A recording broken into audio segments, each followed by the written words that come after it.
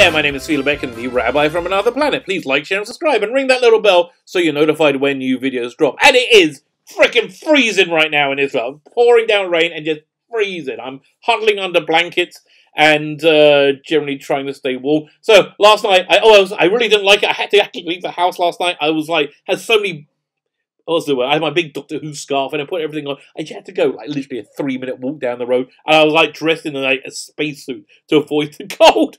But when I came home, I made myself a nice cup of tea, snuggled under a blanket, and watched the next episode of The Witcher, which I am properly into now. But before I go on, like, share, subscribe. I think I already said, if you do enjoy the content, please consider hitting that subscribe button. It really helps me a lot. And if you like Doctor Who, I'm doing a DVD giveaway, doing them for the next couple of months while this season of Doctor Who runs. This one, Dalek War. It's a 2-story set starring Jon Pertwee. It's from 1973? 1973, yeah, 1973.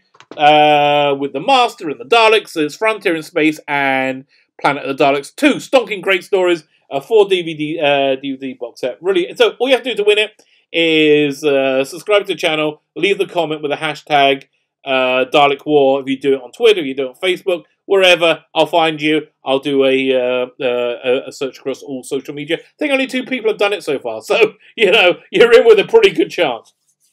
Anyway, as I said, I was watching The Witcher, and I'm properly into it now. I'm actually really enjoying it. My only problem is I keep wanting to be other things. I'll talk about that in a minute.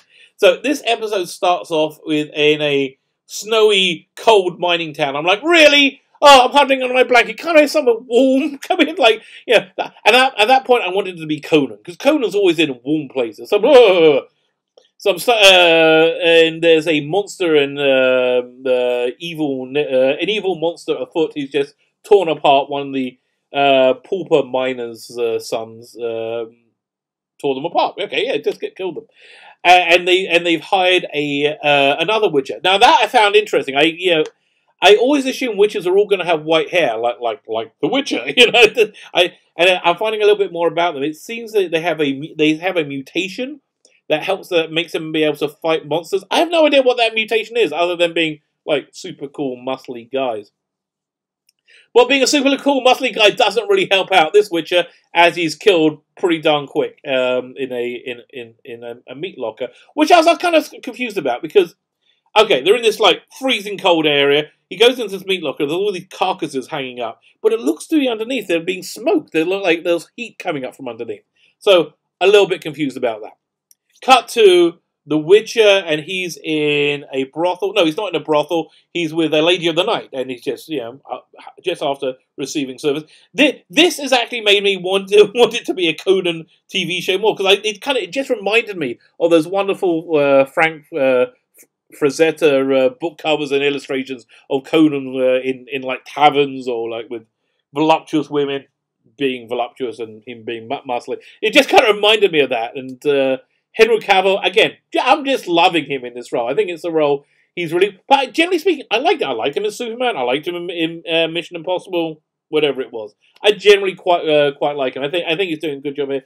And I'm actually warming up to the idea of him being James Bond. I think he'll be a pretty good Bond.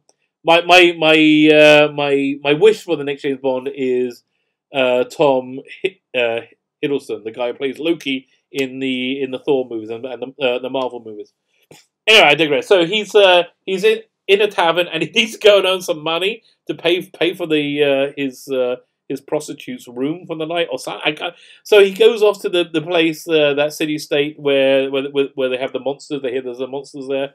Oh, he said, she tells him that another Witcher came through here, and he was because there were monsters to deal with there. So he goes there. He says, tells the innkeeper, look after my horse for a few days. I'll be back with payment then.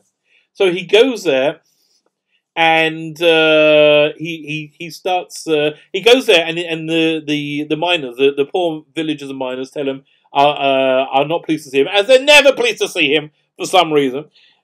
Honestly, he turns up by me, I'll be fine with him. I would make friends with him. He seems like he'll be a useful friend to have. So they're pretty pissed off because the other Witcher took the money up front, took like a ton of money up front, and then ran off with it without killing the monster.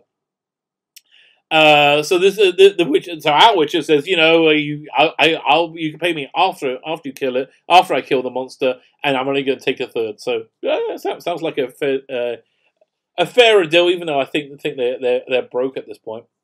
So then it kind of goes into some political machinations about what this monster is. Does the king want the monster killed or not? We're really not sure. And as the episode goes on, the more of that transpires. But then we cut to Yennefer's story. Now, Yennefer, a lot of time since have gone by for Yennefer. I'm wondering, are her and the witches and the other one, who is it, Thriller, are their stories happening at the same time, or are they happening not at the same time? Because it seems like a lot of time's gone by since the last episode for Yennefer. She's so it opened up. She's sleeping with Ishted. Ishted, is it? And they seem to have a much more genuine relationship as well. He seems to care for her, whereas in the last episode he was kind of using her to find things out, which comes up this episode. And the really weird thing is this: they have Yennefer conjures. Oh, she's got a lot more control over her magic powers now. I think Yennefer conjures this whole audience of people watching her have sex and then applauding. You know, I'm telling you, as a personal side, that's like anti-Viagra for me. That's like the last thing I would want. You know, one of the last things I want in the world is for anybody to see me naked. I mean, and quite frankly, I think it's one of the last things you guys want as well. So, yeah, you're welcome for that. So yeah, I thought that was a bit weird. And she's progressed. They're about to graduate as mages. You learn a lot more about the Mage Council. The wizard from that first episode, and it was in a little bit in the second episode, was there. And so he found out from Ishted that Yennefer has some elfin blood, and so they tried to send. They changed the plan. They were going to send her to one place where she wanted to go to. I think the place that the Witcher is now. I think that's what they're talking about. You know, I have to tell you, I wasn't drinking while I was watching this. Oftentimes I do. Oftentimes I have a scotch at night when I watch TV. I wasn't, and I'm still not really clear on a lot of things. And I'm like, I was stone cold sober. I was falling asleep a little bit. I was tired. Anyway, so back at the Witcher storyline, we have it transpires that the monster is somehow connected to the king. The king's not a very good king. And that's something else I'm really enjoying about it. The way the Witcher sleuths his way through things. He goes on intuition, and then he uses brute force to confirm or deny his initial intuition, which I think kind of works. So it transpires that the king, the monster, is the daughter of the king's sister, who the king either seduced his sister or raped his sister, and then she was killed to cover it up with a curse. I think that curse went into the baby that was there, that then like ate its way out through the womb, and that's what's attacking all the villagers now. Oh, we get another little revelation that the initial wisher didn't steal the money and run away, but he was rather killed by the monster. So my thought when I saw that is, well, why don't you just give the villagers back 2/3 of money and give this witcher another third, the other third, if he manages to kill the monster? So at the same time, we have Yennefer's plot where she's about to graduate to go to the place that she wants, and I think she's going to get like a wish that she can be made to be beautiful. I think, I'm not sure, but there was some kind of like royal courtier who make garments for these mages, but then it turns. But okay, so she gets really pissed off that she was her elfish blood gets revealed, and she gets being sent somewhere she doesn't want to. So she goes to this courtier and has her perform. Who I thought was going to do magic on it. No, he does like this wild surgery on her to make her. So at least we get out of like, you know, the Star Trek The Cage, like makeup, and we got super hot Yennefer now, which is like, okay, yes, I'm on board for this. And she uses her family wiles to get the position that she wanted to. I think.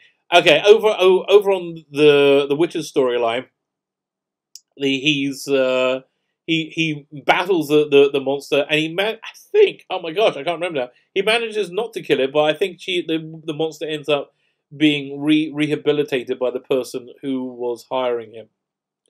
Okay, and then at the very end we see, I think, is it Cirilla, the blonde princess from wherever it was, still on the run. So again, I don't know if she's on the I don't know if she's on the same timeline as Yennefer and The Witcher. I really don't know, but you know what? I'm on board for finding out. This is a fun series. I think I just go watch it more to get used to it more. I'm still wanting it to be a Conan series. It's pretty good. I think I preferred Altered Carbon to it. Just I kind of like sci-fi more. Well, no, I think Altered Carbon was a really good series. Although that was a good example of a show that should have been eight episodes. I think it was 10 episodes, and like this one is really working well for this eight episodes.